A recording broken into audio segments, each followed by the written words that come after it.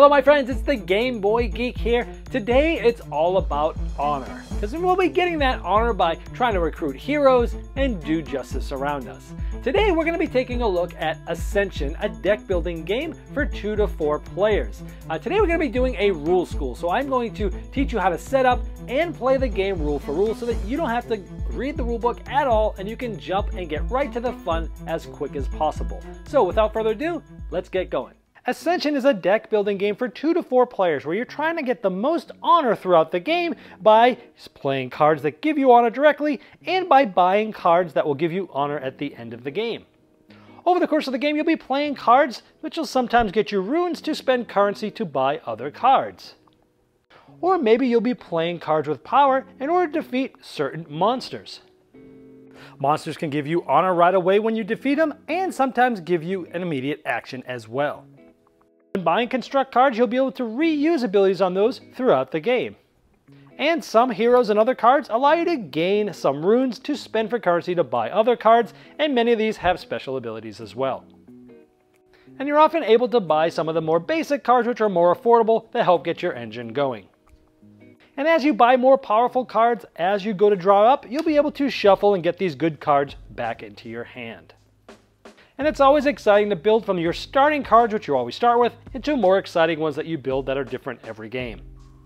To set up, first go through the deck of cards that came with the game, and you're going to separate out the apprentice and militia cards. You're going to give each player 8 apprentice cards and 2 militia cards. It's these ones that have that white background. Each player will then shuffle that deck face down, then they'll draw 5 cards from that deck, and they'll be able to look at these but keep them secret from other players. Those will be in your hand. In this case, we're playing with a 2-player game, so you'll have plenty of leftover apprentice and militia cards. If you're playing with less than 4 players, you will have some extra cards that say apprentice and militia. If you are, take all of these and set them off to the side because you will not need these for the rest of the game. Next, you'll go through the rest of the cards that are in the deck, and you will find the 29 cards that say Heavy Infantry, the 30 cards that say Mystic, and the 1 card that says Cultist. You'll take them and put them in piles on the board as shown. And so now your board should look like this. Next, you'll gather the honor tokens. These are the red ones that are worth 5 and the clear ones that are worth 1. You'll take a certain amount of these, depending on the amount of players that you see here, and you'll place those in the honor pool. Any extra ones outside of this can be removed from the game and put back in the box because you won't need them. Next, you'll take the rest of the deck, you'll shuffle it up, and then you'll place 6 cards face up on the board as shown, making sure that you leave the very right space over there that says Void empty for now.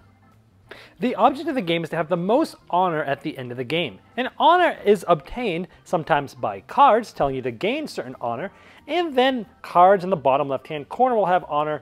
All cards in your deck at the end will be worth points as well. So you're trying to gain honor over the course of the game and have the most at the end. During the game, each player is going to take their turn, and then it will be the next player's turn in clockwise order, and things will continue to move like that. On your first turn, you'll be drawing the top 5 cards off your deck. You'll be using those cards to gain runes to purchase other cards, or to defeat monsters, or to use some special abilities. Once that's done, all these cards will go to your discard pile, and you'll be drawing up 5 cards for your next turn. So let's take a look at this turn. My first turn I drew 4 apprentices and 1 militia. These are all the same cards, and they're all worth 1 rune. This is sort of currency that you'll use to purchase other cards. This is power that you'll use to defeat different monsters. So let's take a look at this closely. I have 4 runes to spend, and I have 1 power to try to use to defeat monsters. Now, since I have 4 runes to spend, we see this one at the top is the cost. So that's 4, that's 3, and that's 1. So with these 4, I could buy this 1 card, or I could buy the 3 and the 1, which also equals 4. You can always overspend, but you never get change back to carry over to future turns.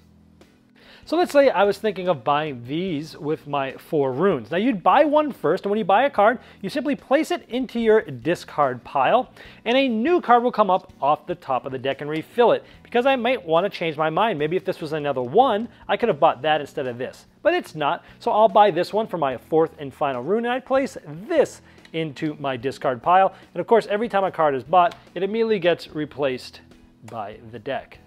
Now I have one card left. It's a militia with a power of 1. There's only 2 monsters. This one requires 6. This one requires 2. So I can't really do anything with this round. So I will place it back into my discard pile with the other cards that I already played. So in addition to the 5 cards that I played that turn, the 2 that I bought go in my discard pile. I would then draw 5 more cards from the top of my deck. If I do not have enough to get to 5 cards, I would deal all the ones that I have into my hand. Let's say there were just 2. I would then shuffle my discard pile and then draw back up so I have a total of 5 cards in my hand. If you remember, we placed these 3 cards at the top of the board in these sets, and because these can be used every turn as long as they're available. For example, on your turn you could spend 2 runes to get a heavy infantry, you'd add it to your discard pile, but this entire pile has all heavy infantry. Same for Mystic, it costs 3, and it will give you 2 runes in the future where the heavy infantry will get you 2 power. Now these will last here as long as there are cards. If they're all gone, of course you cannot buy any more. This one is special, the Cultist. It is a monster. We're going to go over monsters in just a moment. Now normally on your turn, when you play cards, you're playing them just right in front of you. You're not placing them on the board. I'm placing them here for ease of use.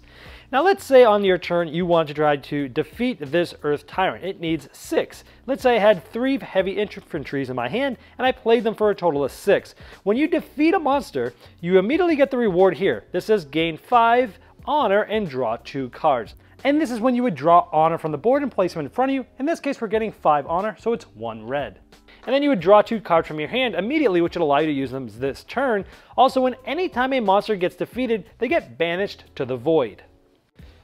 Anytime you hear Banishing, it's going to place it here in the void. This essentially is a board's discard pile. And don't forget that once a monster is removed, to refill it up in the center of the board from the draw deck. Now back to that Cultist, you'll see it needs 2 power to be defeated, but you don't place this card to the void. It says here that you just keep it there and you can defeat it as many times as you can, getting the reward. Well, let's talk about heroes. There's different factions. In this case, it's a Lifebound hero. And when you buy these, they go into your discard pile, but when you play them later, you will do what's on the card. In this case, it says gain 2 honor, so you would put 2 honor in front of you from the board, and you'd get to draw a card immediately. That's how the heroes work. When purchasing a construct card, it will go directly into your discard pile face up. Then throughout the game, you'll end up shuffling that card. Now when you play them, these construct cards stay in front of you until they're removed, sometimes by monster cards. So if someone defeated this monster, they would get 3 honor, but then each opponent must destroy a construct card they control. So if somebody else defeated the Corrosive Widow, you would need to get rid of one of these cards, and when they're getting rid of these, it would no longer be in play, but it would just go to your discard pile, meaning it can come out a little bit later once it gets back in your hand and you play it on a turn. Also note that at the bottom right hand corner, the number of dots tells you how many of these exact cards are in the entire deck. Earlier we touched briefly on factions. Here you'll see the different factions for heroes. We have Lifebound, Enlightened, Void, and Mikata. So here, some of them depend on what you've already played. This is, if you've already played another Lifebound hero this turn, gain 2 power. So if I had already played this turn, and then you played this, because it's a Lifebound hero, you'd get to gain 2. So sometimes cards' abilities will cycle off of what happens to have already been played in the faction. When banishing cards, if they're from the center row, you would take those cards and place them in the void on the right. If you're banishing more than 1, you can continue to refill these from the center deck. If a card says to banish a card from your discard pile, that's any card that you've played in a previous turn. Because remember, as you play cards, they go in front of you in what's called a played zone, and at the end of your turn, once you've played all your cards, they'll then all move to your discard pile. If you're told to banish a card from your hand, that's any of the cards that you have in your hand this round that you have not yet played. Any cards being banished go directly to the void. This play continues as players taking 5 cards, playing them, activating them, and then drawing up 5 more for their next turn until all of the honor tokens for that amount of players has been taken off the board. The game will then end once everyone's had a turn that round so that everyone has an equal amount of turns, which means after the honor pool has been completely dispersed, someone might gain honor, and if they do, they can take honor from the bag that was put back into the box just for this reason. And at the end of the game, you do final scoring, adding up all the honor tokens, 1 for clear, 5 for red, and all of the honor in the bottom left of any of your cards. Whoever has the most is the winner. If it's tied, the player later in the turn order wins. You can play a team game here, and in this case with 4 players, your teammate sits across from you diagonally, so it's going to go team 1, team 2, team 1, team 2. You place 30 honor in the honor pool, and if something happens, like if you defeat a monster that says you must destroy a construct from an opponent, they are not considered your opponent, so they would not need to remove that. Also, when you buy a card, you can spend an additional rune to put the card into your teammate's deck instead of yours. But it still goes into their discard pile. And at the end, once all the honor is gone, you add it all up at the end of the round, just like the normal game, and whatever team has the most wins. In the solo game, you set aside 50 honor tokens in the pool. On your turn, when you buy a card, instead of refilling it right here like you normally would, all the cards to the left slide to the right, and then you'll refill the very left. At the end of your turn, the 2 furthest cards to the right will get placed off to the side together, because at the end, all the honor in that pile off to the side of the board will be your opponent's honor. At the end of your turn, you'd then slide these all the way to the right and refill so that it would be your turn with new cards there.